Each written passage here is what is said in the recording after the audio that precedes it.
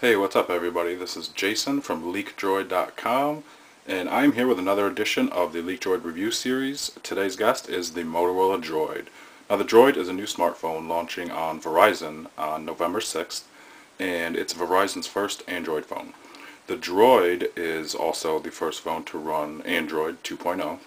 It's Google's latest version of the operating system. The Droid is a very, very high-end smartphone. 3.7-inch capacitive glass touchscreen, 5 megapixel camera on the back, and as you can see, build-wise, this thing is pretty slick. Motorola says it's the thinnest QWERTY slider ever made. It's right there is a full slide-out QWERTY keyboard, backlit and all. Touch-sensitive navigation buttons on the front. You have your back menu, home, and dedicated search buttons. On the top here, the 3.5mm headphone jack and power button. On the side, the volume up and down rocker and the dedicated camera key. On the left, a micro USB port, which also doubles as the charging port. Design-wise, like I said, this thing is so thin. Build quality is really, really nice on this device. It's a heavier device, but it's a good heavy. It's a heavy that lets you know that this is, a very high-end device kind of heavy. You get the feeling in your hand that this is a nice device that you're holding. Build quality is excellent, excellent. There's not spring-assisted slide, motion on the key, on the screen sliding, but it is a very smooth, controlled motion. And you can hear the nice satisfying click, when you slide it open and closed.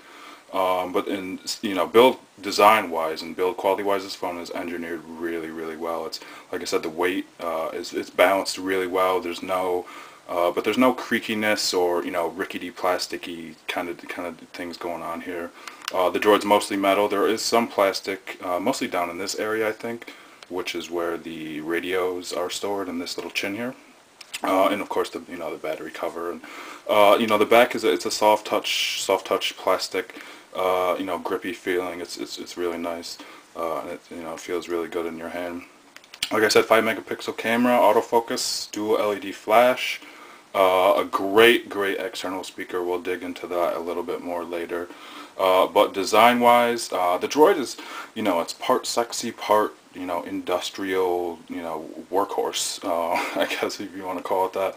I think, it looks really good, even the edges, might be a little sharper edges kind of thing, sharper angles, not sharper edges, sharper angles, but rounded edges. You can see the corners are all rounded, and but design-wise, the Droid kind of stands on its own. There's nothing else on the market that looks like it, or that it looks like it's, it's totally its own new design, and I really like the design of the Droid.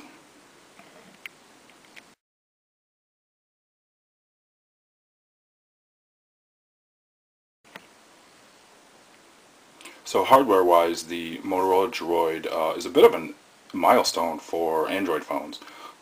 It is the first phone to have any kind of upgraded specs hardware-wise.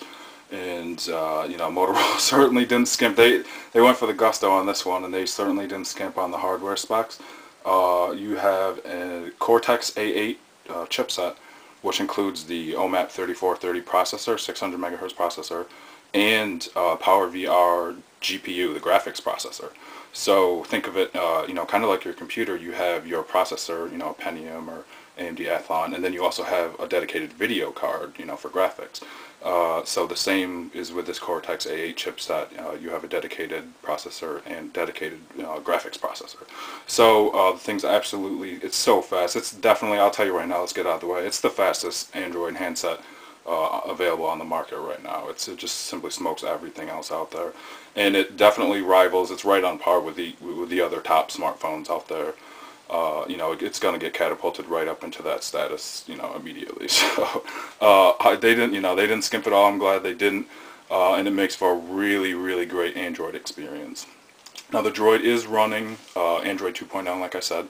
And a lot of new features have been introduced, a lot of new optimizations, a lot of work on the back end. Google has done a pretty good job with it. So let's take a quick peek here. New lock screen, you see. It says, running on Verizon Wireless. So when you start to tap the lock screen, it tells you, okay, you got to slide to the right. Now if you tap over here, it tells you, slide to the left, and there's, the volume icon. So that means if you slide to the left, put it in silent mode real quick, slide to the left again, right back to silent, or back to normal volume mode. Slide to the right to unlock it. There's your home screen. Now, I've customized it a little bit, changed the wallpaper, added a couple, widgets that I like, that I use pretty often. 3 default home screens. Pretty standard Android stuff. It is stock Android, and this is a Google Experience phone, so carriers are not allowed to modify the device in any way. So there's no preloaded Verizon software on here, which a lot of people complain about often, carrier branded software. No, full Google Experience, stock Android 2.0. The app tray has seen some modifications. Color's a little bit different, some newer icons. The font rendering is really, really sharp. It's crisp. Android 2.0, in Android 1.6 actually they introduced, higher support for higher screen resolutions, and the Droid has a super high screen resolution, and so you can really see that take hold here in the fonts and in icons and stuff. Everything is really crisp and clean and really nice. Let's check this out. There is a new updated camera app, which a lot of people have been asking for. And of course, you can also access this by just holding down the dedicated camera button. But you have one-click access to switching between video and camera modes. So just a quick tap there, and you're between video and camera.